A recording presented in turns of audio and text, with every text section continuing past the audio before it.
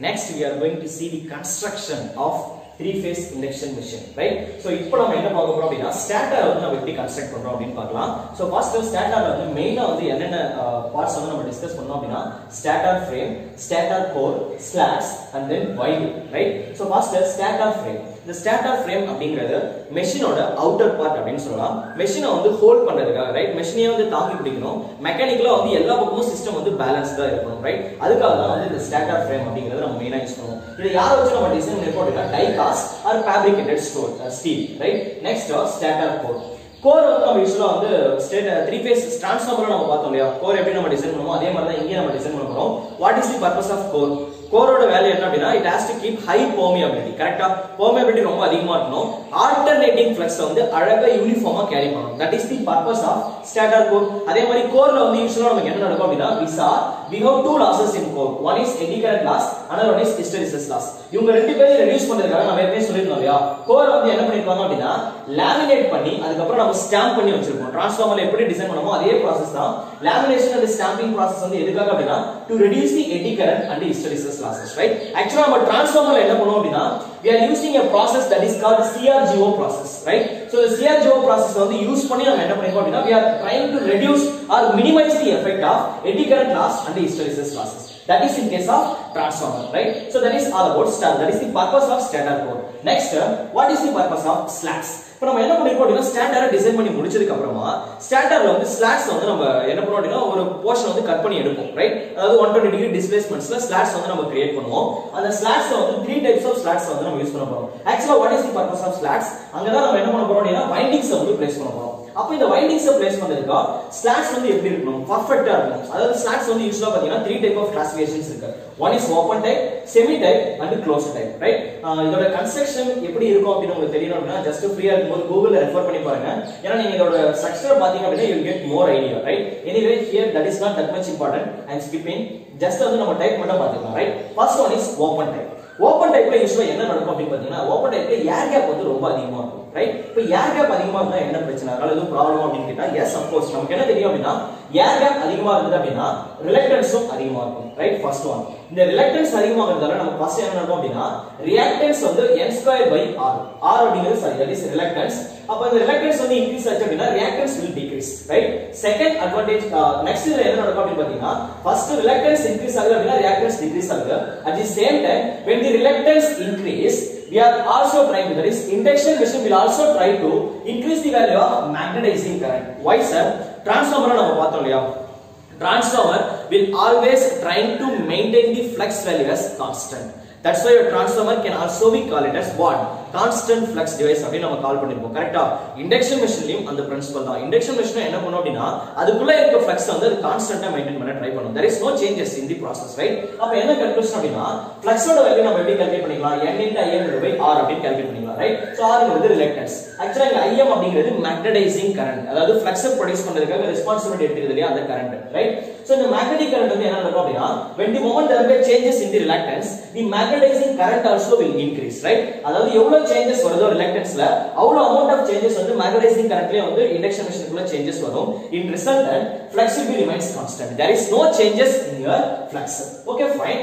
the reluctance increase ஆகுறதால magnetizing current increase ஆகுது to maintain the flux as constant. அதனால என்ன நடக்கும் அப்படினா when the moment there will be changes in the magnetizing current magnetizing current increase ஆயிருக்கு இல்லையா? அப்ப magnetizing current increase ஆனா நம்ம என்ன பார்த்தோம்? டிரான்ஸ்ஃபார்மரை நம்ம நோ லோட்ல ஆபரேட் பண்ணும்போது கோர்ல டிரான்ஸ்ஃபார்மர் வந்து 2 டைப் ஆஃப் கரண்ட் வந்து எடுத்துது. ஒன்னு கோர்ல என்டர் ஆகிற கரண்ட், அதாவது that current is responsible for hysteresis and eddy current loss. there is one more current, magnetizing current. this current is responsible to produce the flux, கரெக்ட்டா? So இந்த magnetizing current ஓட value increase ஆச்சு அப்படினா forward wave phi ஓட value increase ஆகும், phase angle, right? அப்ப phi வந்து increase ஆச்சு அப்படினா what about power factor? Power factor will decrease. So the conclusion is power factor will become poor in case of open type of slats, right? Slats வந்து open typeல இருந்தது அப்படினா power factor வந்து poor-ஆ இருக்கு. power factor poor-ஆ இருந்தா உள்ள produce ஆகுற flux also will become non sinusoidal.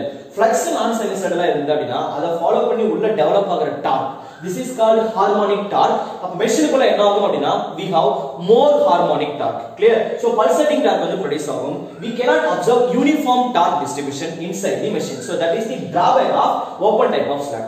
next let us discuss about semi open. this is semi open, right? See, when we are discussing about semi-open, let us take the second case. Semi-open அப்படினா, see, open typeல air gap ரொம்ப அதிகமா இருக்கு. Semi-open அப்படினா partially open, partially closed. பாதி ஓபன்ல இருக்கும், பாதி க்ளோஸ்ல இருக்கும். அப்ப என்ன நடக்கும் அப்படினா, air gap will be slightly reduced. Half of the air gap தான் வரும். பாதி வந்து ரெடியூஸ் ஆகுது. அப்ப air gap reduce ஆச்சு அப்படினா what will happen? Reluctance reduce ஆகும். Reluctance reduce ஆனா reactance increase ஆகும். At the same time, when reluctance reduces, magnetizing current also will reduce. அப்படியே opposite case. அப்ப magnetizing current reduce ஆனா pi reduce ஆகும், power factor will be improved. அப்ப power factor improve ஆனா flux வந்து என்ன ஆகும்? sinusoidal convert ஆகும். Harmonic torque reduce ஆகும். In result we are obtaining uniform torque distribution. Clear? So நம்ம induction machine பொறுத்த வரைக்கும் our main achievement is we are trying to improve the power factor of the machine and the uniform torque. We have to produce the uniform torque. Clear? அப்ப uniform torque அப்படிங்கறது தான் நம்மளோட main objective அப்படினா ரெண்டு type of slots வந்து உங்களுக்கு கொடுக்குறாங்க. Open type of slots, semi open type of slots வந்து கொடுத்துட்டோம். இண்டக்ஷன் மெஷின்ல நீங்க எந்த ஸ்லாட் வந்து ப்ரிப்பேர் பண்ணுவீங்க அப்படினு கேட்டா we are going with the semi open. Why sir? In semi open we are developing uniform torque, right? And the power factor also improved. ஆனா open டைப்ல power factor is very poor. torque வந்து யூனிஃபார்மா develop ஆகல. So we are not giving preference for open type in case of induction machine, right? Next last case, closed. Completely closed அப்படினா slots வந்து உள்ள இருக்கும், வெளியில வந்து எல்லாமே க்ளோஸ் பண்ணி வச்சிருப்பாங்க, ரைட்? சோ ஸ்லாட்ஸ் வந்து உள்ள நம்ம லொகேட் பண்றோம் அப்படினா இந்த மாதிரி க்ளோஸ் பண்ணிட்டோம் அப்படினா what will happen? Slots close அப்படினா என்ன மீனிங் தெரியுமா? ஸ்லாட்ஸ் குள்ள வைண்டிங்ஸ் வந்து வச்சிருப்பாங்க. ஆக்சுவலா ஸ்லாட்ஸ்ல வைண்டிங் வச்சிட்டு மேல வந்து கம்ப்ளீட்டா க்ளோஸ் பண்ணுவோம். அந்த மாதிரி கேஸ்ல ஒரு வைண்டிங் வந்து சடனா ஃபெயிலியர் ஆகுதுன்னு வெச்சுக்கோங்க, ஒரு ஷார்ட் சர்க்யூட் ஆகுது, ஏதாச்சும் ப்ராப்ளம் வருது வைண்டிங்ல அப்படினா can you remove it? அத சடனா உங்களால வந்து என்ன பண்ண முடியாது அப்படினா என்ன ரீகன்ஸ்ட்ரக்ஷன் பண்றது ரொம்ப காம்ப்ளிகேஷனா இருக்கும். அதாவது என்ன சொல்றது புரியுதா? ஒரு பேக் வந்து ஓபன்ல இருக்கு, இன்னொரு பேக் வந்து க்ளோஸ்ல இருக்கு. ஓபன்ல இருக்க ஒரு பேக்ல வந்து ஒரு பொருளை நம்ம வெளியில எடுக்கிறதுக்கும் க்ளோஸ்ல இருக்க பேக் வந்து ஓபன் பண்ணி வெளியில எடுக்கிறதுக்கும் நிறைய டிஃபிகல்ட்டி இருக்கு. That's the problem, right?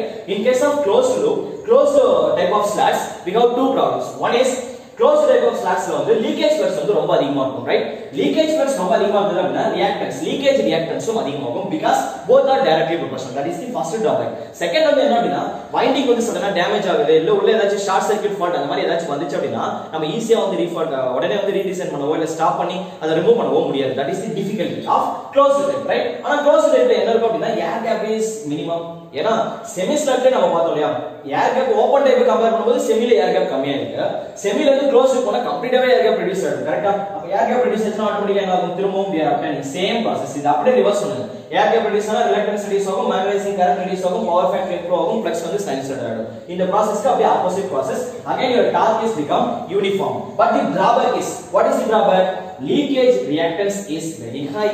And the second drawback, machineல fault ஏதாச்சும் வைண்டிங்ஸ் ஏதாச்சும் fault வந்துச்சு அப்படினா சடனா வந்து அதை ரிமூவ் பண்ணி ரிப்பேர் பண்ணவும் முடியாது. That is the drawback of closed loop. அப்ப what is the conclusion? We can go with what? Open type choose பண்ணலாம், semi type choose பண்ணிக்கலாம். Usually we are not giving preference for closed loop. Anyway, sometimes உங்களுக்கு வேணும் அப்படினா நீங்க induction machine வந்து closed loop வச்சு நம்ம டிசைன் பண்ணிக்கலாம். பட் எனக்கு லீக்கேஜ் ரெசிஸ்டன்ஸ் அதிகமா இருக்கு சார், எனக்கு வந்து டார்க் வந்து யூனிஃபார்மா இருக்கணும். ஆல்மோஸ்ட் வந்து அந்த யூனிஃபார்ம் டார்க் வந்து செமி ஓபன்லயே கிடைச்சிருச்சு. So I'm just going with semi open. Okay, so induction machine ல நம்ம we are using semi open type of slat. What about open type? இந்த open type நம்ம எங்க யூஸ் பண்றோம் அப்படினா DC machine and synchronous machine. Don't forget, very important. Example அடிக்கடி கேட்பாங்க. Why? What is the reason? The reason is when we are discussing about synchronous machine. Synchronous machine ல வந்து நீங்க power system lectures ஃபுல்லா பாத்தீங்கன்னா தெரியும். Even synchronous machine ல நான் கிளியரா சொல்லிருக்கேன். Synchronous machine ல பொறுத்த வரைக்கும் the big problem is stability. Machine வந்து என்ன ஆகும் அப்படினா ஒரு சடன் சேஞ்ச் வரும்போது மெஷின் வந்து ஸ்டேபிளா நிக்கணும், ரைட்? அன்ஸ்டேபிள் ஆக கூடாது. அதே மாதிரி இந்த ஸ்டெபிலிட்டி வந்து யாரை டிபெண்ட் பண்ணி இருக்கு அப்படினா ஸ்டெபிலிட்டி அப்படிங்கிறது directly proportional to maximum power, கரெக்ட்டா? steady state stability limit அப்படிங்கற ஒரு டேர்ம் வந்து நான் define பண்ணிருப்பேன். that is EV/X. clear? இந்த இடத்துல ரியாக்டன்ஸ் வந்து எவ்வளவு கம்மியாகுதோ அவ்வளவு steady state stability of the system will be improved, or power maximum power transfer capacity of the machine will increase, right? So see there, in case of open type of slat, my reactance is greatly reduced.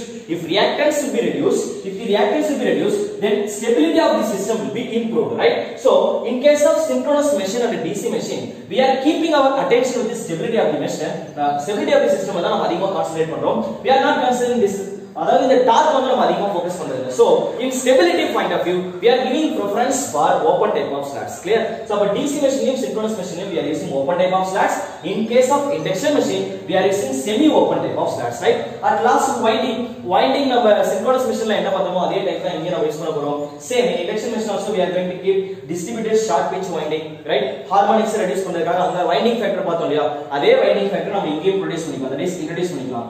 Winding factor என்ன பண்ணுவோம், that is the product of distribution factor into pitch factor.